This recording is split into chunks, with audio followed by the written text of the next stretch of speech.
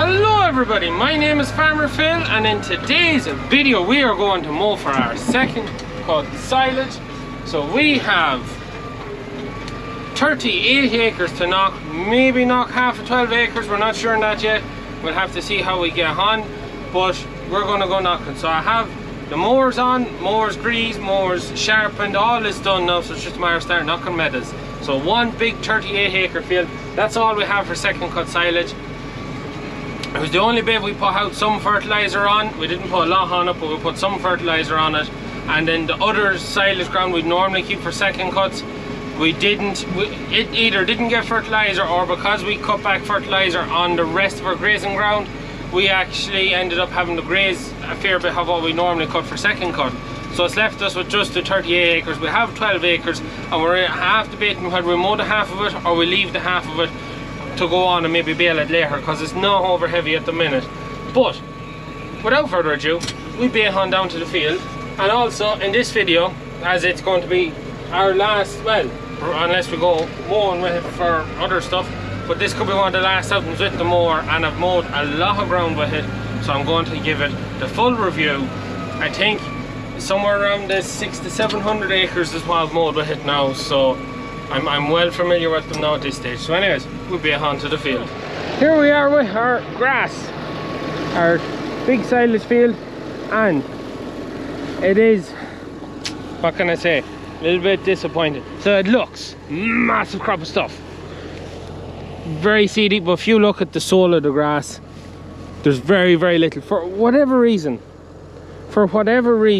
like you see I walk through there, the soil of the grass, it's not very long, but there's this huge crop of tronions on it, or stems, seeds. So it's a bit weird how that happened, and like it doesn't matter where you go in the field, it's all the same.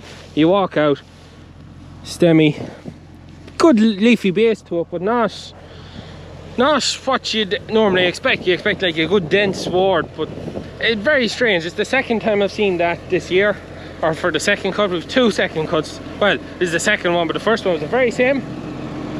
Bit weird. So anyways, we're going to be doing something different in this video. We are going to be making use of them groupers at long last. So I'm going to get myself set up. So we now are in our front mower.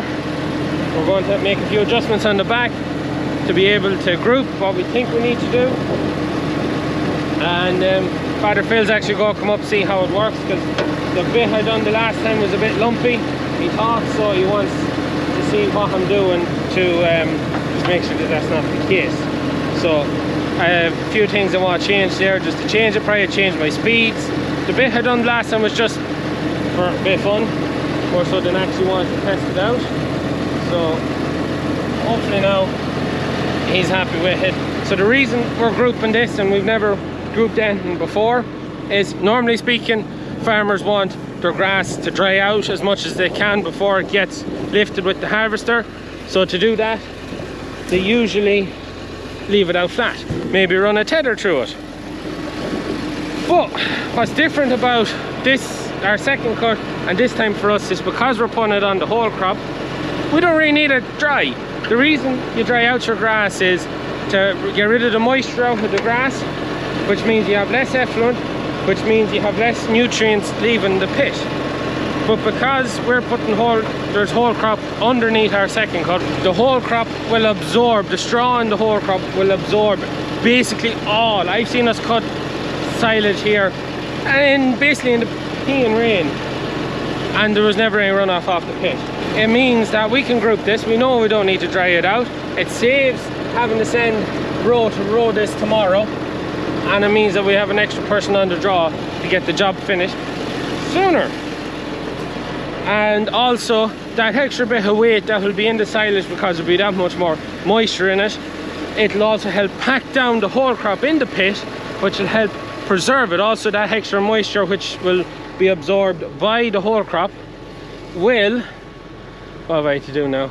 Right, I might have to figure out a few things here, but that extra whole crop, that extra weight and that extra moisture that will run into the whole crop will help preserve the whole crop too. So that's what we'll be looking for. Change that. I want these pointing straight down to get the flow of grass to fall straight down onto the belt rather than hitting the back. So this one needs to be adjusted a little, if I can We need to get a spanner on them. It's going to be interesting to see actually grouping a whole field, how they work out, and look quite cool from the drone. Off here, all that's engaged, so yeah. I'm going to give myself some trusty spanners. Also, I want to give a big thanks to the Duffy family. They dropped up a toolbox for the $64.99. They come up to visit us and they dropped up a toolbox for us. And not only that, but they left me in a few goodies, a few tools. So now I have tools with my tractor. I don't need to have them in the tractor. I have a toolbox. I just don't tell anyone else that there's tools in it, because they'll end up getting taken over and put into other tractors. So big thanks to them for dropping that up. The more times I've already been to it when I was working is, yeah, brilliant.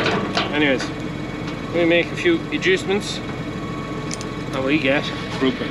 It's time to light it up, see what happens. So I've made a few adjustments. I've made the extra plates in the back, turn it down, try and make sure it throws the grass onto the conveyor belt or the grouper. We have lift off. Drop my front mower. We start moving forward. When we get to where my front mower is, drop the side mowers so that they group onto it. And we're away. Start with that record. Maybe increase the speed. Yeah. Not too bothered about leaving a big back work, because we'll have calves coming here as soon as we get the silage cut. Right, we'll go faster.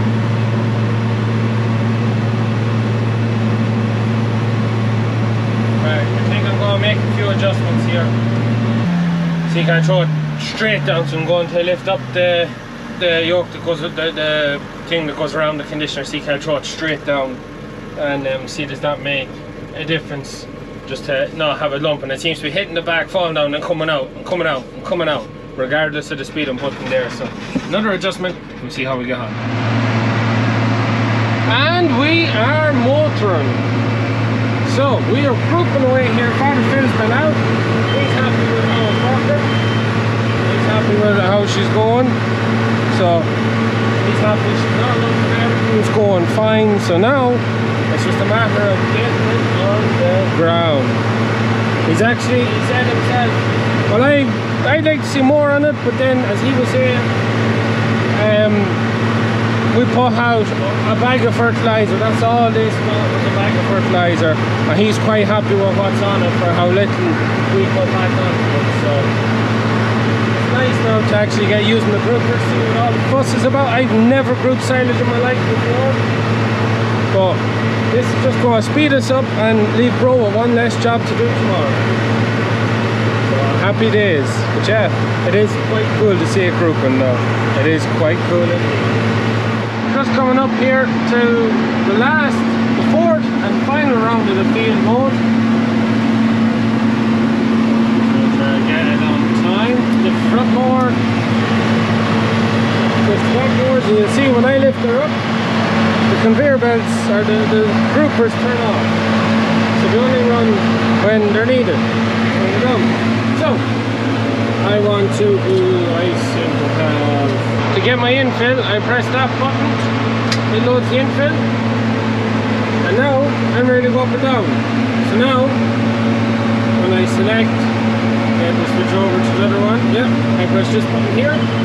Auto steer engages itself, lines itself up there, hopefully nice and straight. It takes 4 rounds of the field to get it to line itself up nice. Right, should be good now. Drop that more. So watch when I drop the back doors. All water engages, and away we go. So now we're into the middle of the field. So with the auto steer, I start wherever I want. It's going to be straight lines from one end of the field to the other, which is what I like to see. So we are currently burning 38 litres, 37 litres an hour, covering 7.6, 7.8 hectares an hour at 5.5 litres a hectare. So that is what we're doing there. That's important for later on as we get into what I think of the outfit. So leaving a little bit of a few strands of grass to remove, but they're not making it. Father Icer asked Father Phil about that, or something I need to change. That's just something all groupers do. So I can't even remember the converter and our John Deere's working with groupers. But yeah, this is my first experience really. So now one of the big things I have to watch out for now is I need to lift right, because I was warned about running the mowers into the big swarts of grass, because that can cause problem, that can cause the slip clutches to go. So I hit that, then I hit that, then I hit that. Yeah. So that's going to make my life interesting. I have to mind myself on that, but I have that bit more room than I normally wouldn't have, so just mind that. We should be okay. So, engage off and steer. Let it do its thing. Go down if I need to. Yeah, we're good and square. Drop front more. Drop that more. Drop that more. Yeah, not an easy thing to do while holding the camera, but we'll get the hang of it. Just finishing up this side of the field now. Happy days. Lever. Up. Back going. Up. That's it. So now, that is some lovely, nice straight lines there.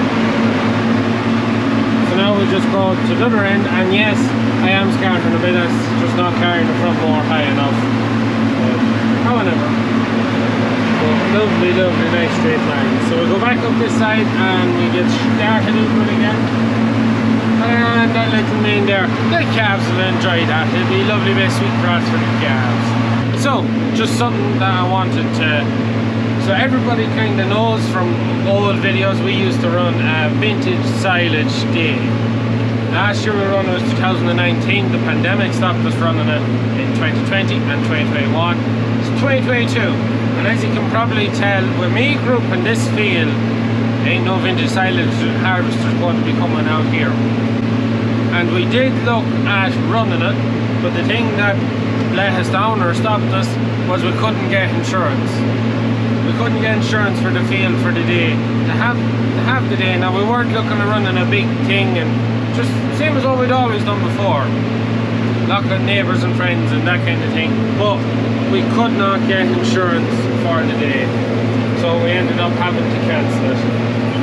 And we were very disappointed, not gonna lie, very disappointed, because not only was we looking forward to it, but everyone was looking forward to it. We had more people ring us to see, are we doing it this year? So whether that changes for next year or not, I don't know, probably not. With that hurdle in the way, that's probably the end of us having vintage silage days, which is very, very annoying, because I thoroughly enjoyed them. But so yeah, we'll start the next run. We should be going for tea soon. We're knocking metals out, holy car, absolutely flying through it. So now it's next job is get the drone up in the air, and we get the rest of that down and on to the long runs.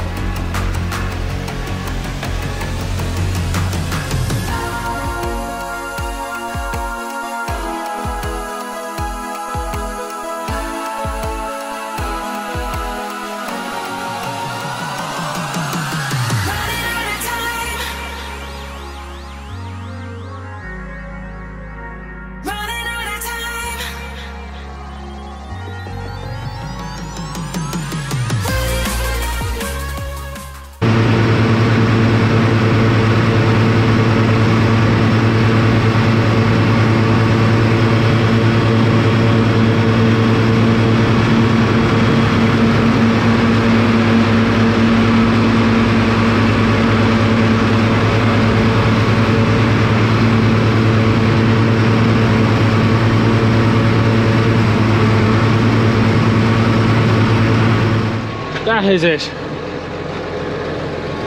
That is the field mode. So we'll just tidy off the back mowers now. Yeah, just where it's coming in and out, maybe not the tidiest, but they're alright. So I'll get rid of all this grass. I also want to pull that up. Yeah, I think that's yeah, roll cleaning. So I pull that up now on both ends. Push that down that end, and that's going to clean the roller underneath that keeps the belt, the roller for the belt. So I just get back in when I have this done and turn on the back mowers, get the groupers to spin, give it a few minutes to just clear off any grass that might be stuck to it underneath that.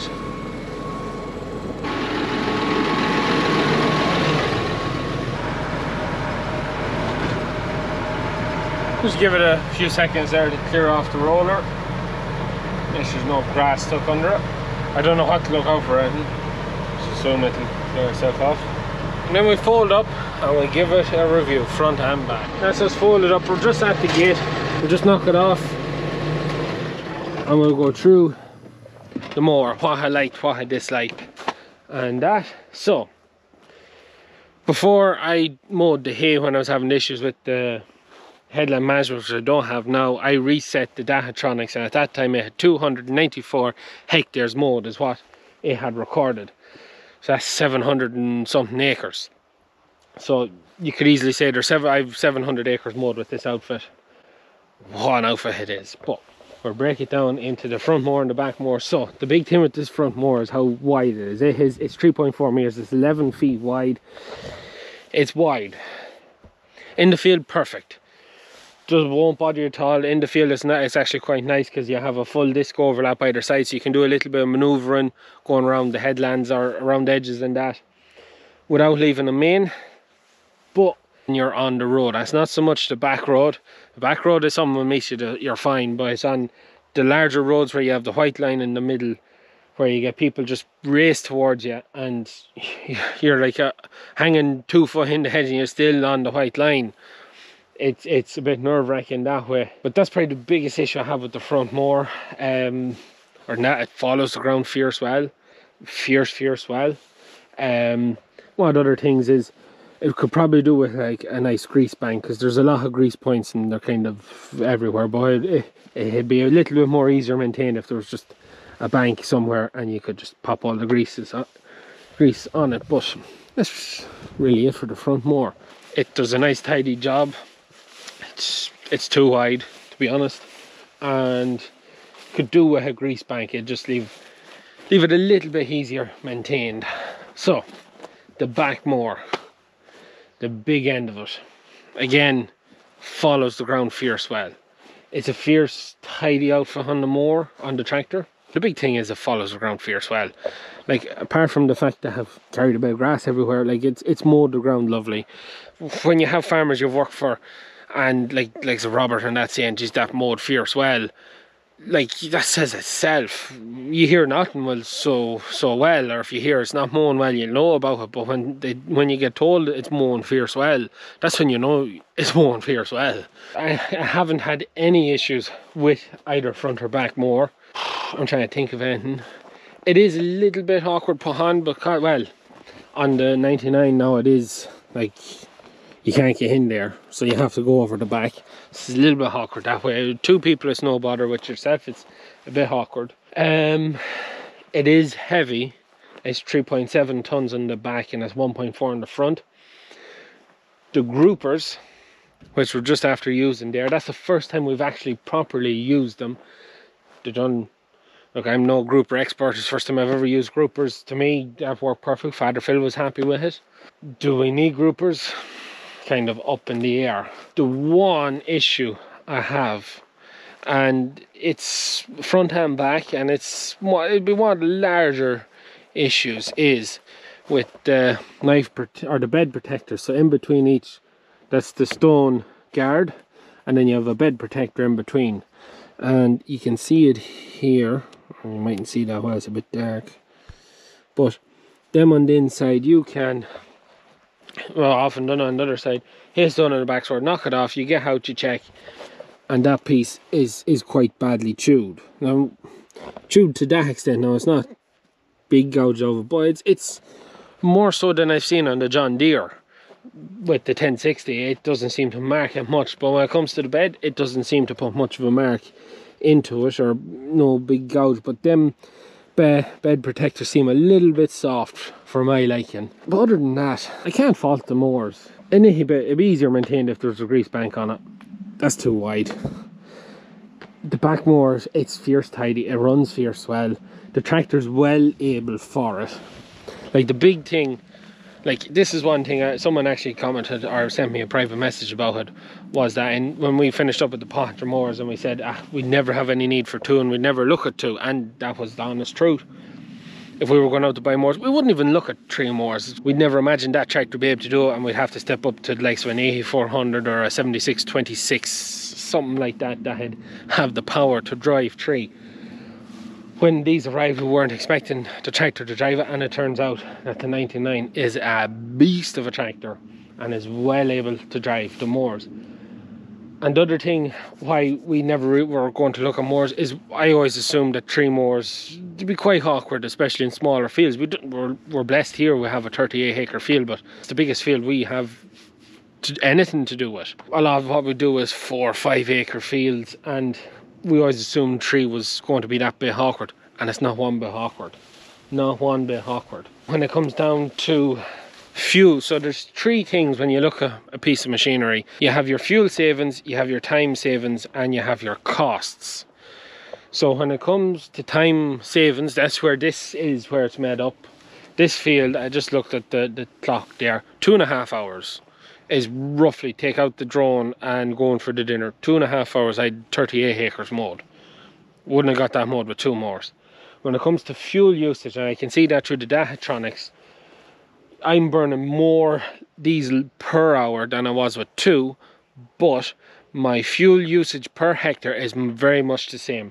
5.5 litres to the hectare is what two mowers is doing, three mowers is doing the same. Now that varies a little bit. She drives a bit harder, she'll tip up to 6, and vice versa, but it's basically the same amount of fuel per hectare. So where you're winning with butterflies is time saving. When it comes to the cost, this is it. This is like, people ask, did you buy them yet? Are you going to buy them? This is what I can't answer myself, because I don't know. This year we can't afford to buy them. You never know next year. But there's a big cost difference between them three mowers and what we're mowing with at home. What we're mowing with at home, you'd have change out of 5,000. Like, we bought them for feck all because both of them are old. But with these mowers, 5,000 wouldn't buy a lot. That's the truth. Will we be keeping them? Not this year. Will we see them next year?